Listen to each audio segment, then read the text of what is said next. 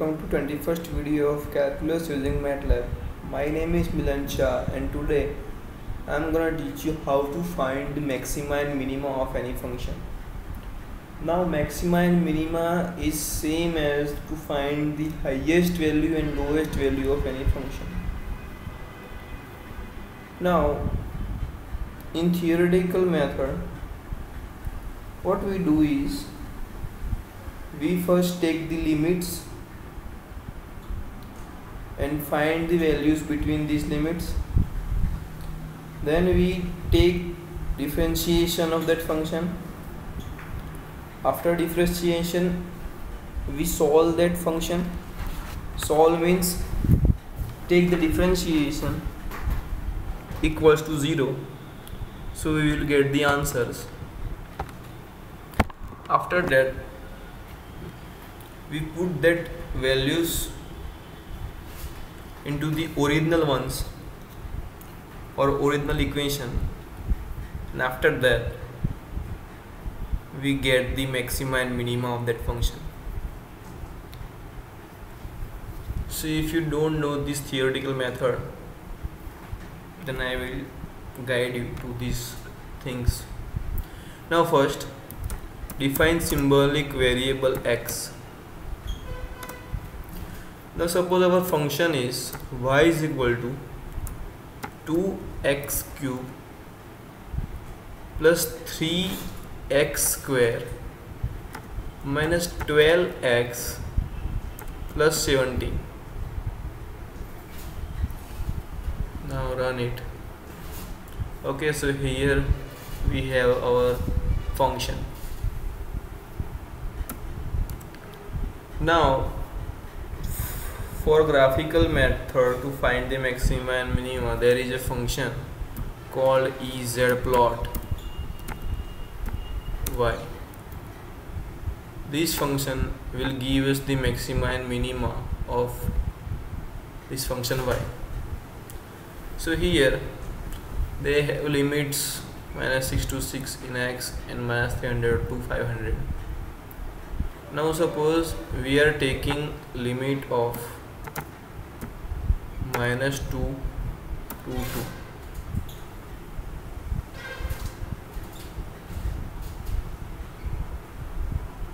So see here, the minimum value is 10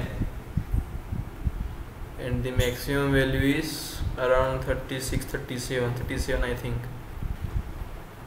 Okay, so remember this value 10 and 37.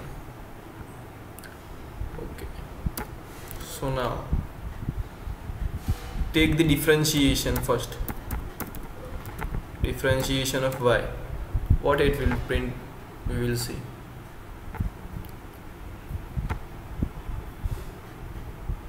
(6x square plus 6x minus 12). This is the differentiation.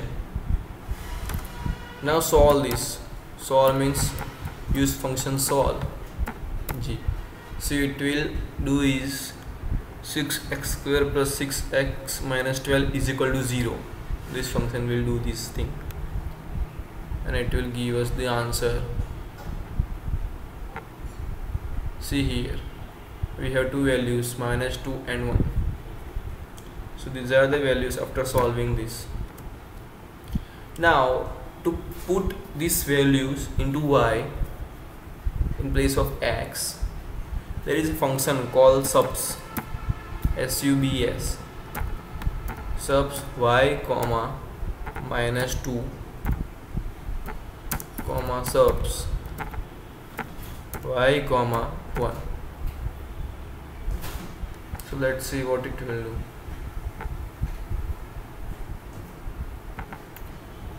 See here the answer 37 and 10. See here the answer 10, 37. That means the program is over. This is the maxima and minima, means highest value and lowest value of this function.